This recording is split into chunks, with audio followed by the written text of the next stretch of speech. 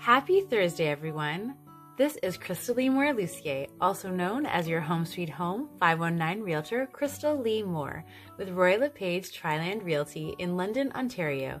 And this is Realtor Life, a fun and entertaining way to learn about life in the trenches as a real estate professional in Ontario, and hopefully to learn some valuable lessons and takeaways.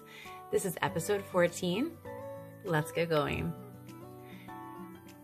This week's 5 circle goals, inspired by Buffini and Company, which are goals for the 5 circles of our lives: spiritual, family, business, financial, and personal. I hope you're choosing goals for yourselves every week and writing them down. My spiritual goal this week is to continue to find time to spend meditating and playing the ukulele and to listen to Elevation Church on Sunday. My family goal this week is to find time to spend with my family in the middle of busy realtor life and to book an Easter photo shoot with my brother-in-law, Reed Lucier, for our family. For my business goal, I just got accepted into a part-time and virtual MBA program with the University of Fredericton with a focus on real estate leadership, and I'm very excited to get started, and I already have my first textbook. For my financial goal, I'm continuing to save and limit online or needless spending. I feel like I should be sending an apology letter to Amazon for the lost revenue. And finally, for my personal goal, I'm listening to motivational messages every morning to increase my energy in the mornings and focus on getting more steps in during the day. My amazing husband and I just started a new fitness challenge with MedPoint here in London, and I'm pretty excited. I hope that hearing about my 5 circle goals has inspired you to choose or write down your own 5 circle goals. I would love to hear more about them. You can go to my website at www.krystalleemore.ca to find my contact info, or send me an email at krystalleemore@royallepage.ca. Now, story time. Commission. We hear about it, we talk about it, we charge it, but what is it all about? Where does it go? And how are you supposed to talk about it with clients? People tend to think that commission in real estate is an expense, something you are paying for. I try to explain to my clients that commission on a real estate transaction is an investment in the sale of their home. Just giving a number usually doesn't help. Sure, there are going to be some clients that are fine with the number, whatever you say it is, but I like to break it down for those who process so that we're all on the same page. Also, it's important to focus on the value they're getting and not just the number. I won't be using actual numbers in this episode because there are several business models in the marketplace and all have their own pros and cons. We all operate differently and, official answer, that's okay. Also, we're not permitted to say or insinuate that there is a typical, average, or usual commission rate that is charged by agents in the market. That said, as a real estate professional, my sellers invest a percentage of the sale price in their home sale into the commission fee to the brokerage. And buyers don't usually understand when they get started that we are paid to help them from that same seller commission. Remember, educate, educate, educate. The first thing I want to point out is that the average person has no idea where the commission dollars go. The first guess is into your pocket as a real estate agent. Dare to dream, we would all be having money parties on Thursdays. The other thing I want to point out is that people naturally believe that paying less commission will automatically mean saving money and therefore getting more money in their pocket. Now, that would only be true if a house would always sell for the exact same price, regardless of the market, the condition of the house, the marketing, home preparation, the price, or the timing. And that's not the case. Part of our job is to show clients why the commission on a real estate transaction is an investment on their sale, not an expense to save money on. It should be a lot more important to the seller how much money they get in their pocket at the end of the day, not yours. So, commission plus HST, everyone's favorite sales tax, is charged to the seller upon the successful sale of their home with the brokerage. When I sit down with my clients before we list, I break it down into 2 categories. The first part is the percentage that we're going to offer agents who are bringing their clients who are qualified in and hopefully sending an offer in.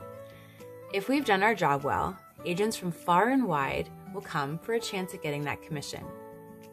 In Southern Ontario, we see a lot of 2.5% and 2% offerings, as well as higher and lower.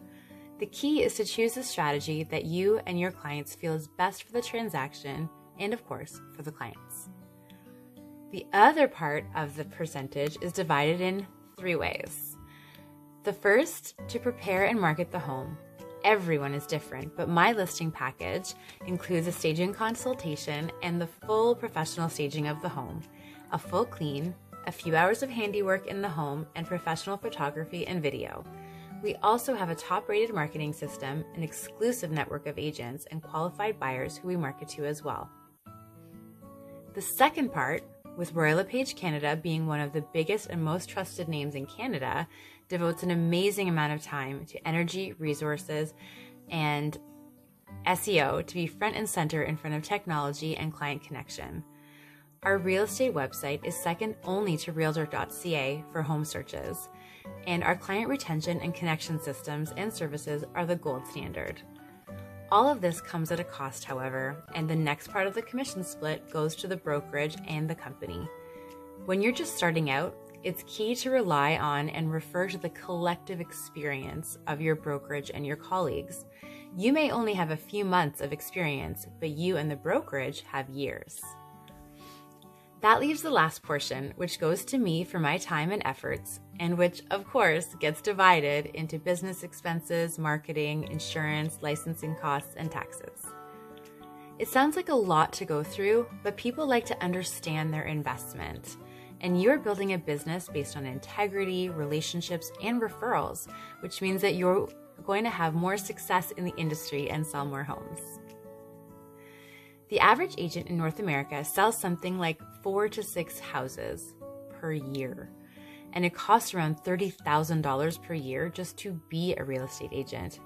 Depending on your math skills and whether you've had to refresh those skills during the pandemic as a part-time teacher for your children, the average real estate agent is in big trouble financially.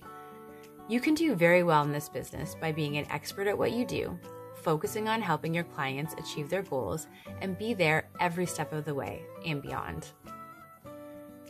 If I have done my job right and properly conveyed my value, we move forward and have an amazing experience together. I will dedicate a future episode to the slippery slope of cutting commission and what I have learned from amazing sources like Brian Buffini, Royal LePage, and the Kathleen Black coaching system. For now, I will say this. Choose the commission structure and amount that works for you and stand by it. You'll be tasked with negotiating for your clients on the value of their home, and you want to show them that you know how to convey value and negotiate on their behalf, and stand by it. After sale service, here's what happened with my clients. My first-time buyer clients finally got an accepted offer, and after a lot of creative thinking and hard work from me, the listing agent, and their lender, closing day arrived at last. I had a local sign company make a wooden sign for their front porch that said "Welcome Home" with their name on it, and a large welcome home sign in front of the fence where they'd be parking. Everything was set. They picked up the keys and gave me a call. "Are you having a picnic in the living room?" I was so excited for them. "The furnace won't turn on and it's freezing in here," came the reply. Uh-oh. The listing agent had messaged me earlier to request that they call in to make sure the gas was on. They were told that it was on when they called. Well, it wasn't on. So I called and I got some information, but they would only speak to my clients. So my clients had to call again and were told that the gas had been shut off after all, and they would have to send a technician. Oh dear. This was late on a Tuesday evening, and my clients have 3 children, and one is a baby. And it was the middle of winter. There was no telling how long it would take. So I grabbed one of the heaters we had purchased when our gas had been shut off accidentally, a couple of chairs, some blankets, some snacks, and some beer, and I headed over. They were incredibly grateful as it was getting really cold in the house and they had been huddled around the stove for warmth. Now, technically, once the deal closes, I don't have a lot of power. The official amount of power I have actually is 0%, none. And while it wasn't quote unquote my problem, This is not how I roll. They were my clients, my people, and I worked so hard to get them this house. There was no way that I was just going to cut and run. Now, it's important to note that you have to be careful not to overstep with the legal side of things. I checked with the lawyers before I did anything and was advised about what I could do and what I could not do. At the end, the gas was turned on and they were very, very happy. Lessons. When it comes to commission, make sure that you understand that it is an investment, not an expense, and then explain that to your clients. Work towards showing your clients value and make sure that you are explaining it properly. I recently lost a listing in my new market to a lower commission agent because I did not explain my value adequately. I also showed my value clearly to some other clients and got them an incredible price for their home. Don't get offended if your clients want to understand commission. We're not doctors or lawyers. It's a fair conversation. Just be ready to explain it. Work on being there for the over and above things for your clients, and when things go wrong,